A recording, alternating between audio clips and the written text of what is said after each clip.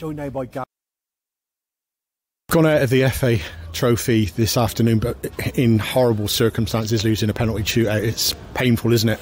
Yeah, it is, and it's a tough one to take. But look, when you go down to penalties, it's a lottery, isn't it? We hear it all the time, and in big parts of that game, I thought we played really, really well. And other than taking our chances, which clearly cost us towards the end, but the way we played, the way we applied ourselves was just it was brilliant, to be honest with you. And it was, other than the result, for me, standing on the side watching the lads play, and the fans would have appreciated how well we actually did.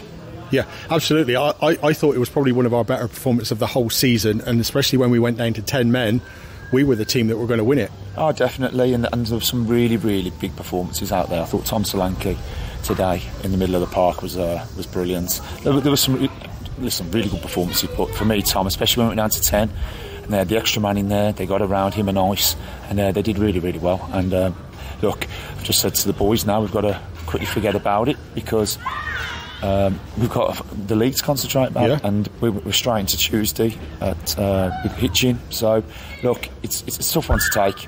We've gone out on pens, but we need to quickly get refocused and back on Tuesday. Then we had a bit of good news in the week. We know that we got a 7-day approach in from Rushall for Lewis Hyson. Lewis is committed his future to Stratford for all of this season now, signed a contract with us, so he can't be approached again. That's great passion for the lad, isn't it? Oh, it's amazing, and to be fair, he's key. He's a key part to what we want to try and achieve, and it just shows. Look, there's clubs from higher that were looking at him, have approached, and he's decided to stay, and it means a lot to us. It means a lot to the football club, and I think, especially from last year where he came in when we were down, and he stood on and he dragged us through, and I think he's had some great performances already this season, and it just shows the way the football club is. And I keep saying it, we've signed some fantastic players, but we're going to have approached by higher league clubs. We are, because there's some really good footballers here, and with Ice to stay, I know it would be fantastic for me, the team, the club, but also the fans. Yeah. So I know the fans appreciate how well he plays and he gives his all, so it's all positive where that's at. Yep, on to Hitchin now, Gav.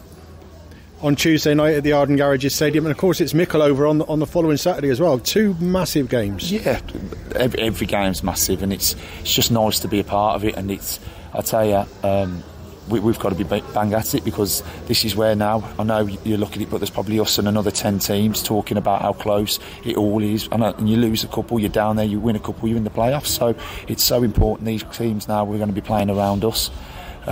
We've got to try and come out with a positive result, but then Mickle over, top of the league, we just got to go at it, haven't we? And I'm really looking forward to it. I know the boys are, but we've just got to take one game at a time, and the first one's Hitchin on Tuesday. Absolutely. Cheers, Gav. Thank you.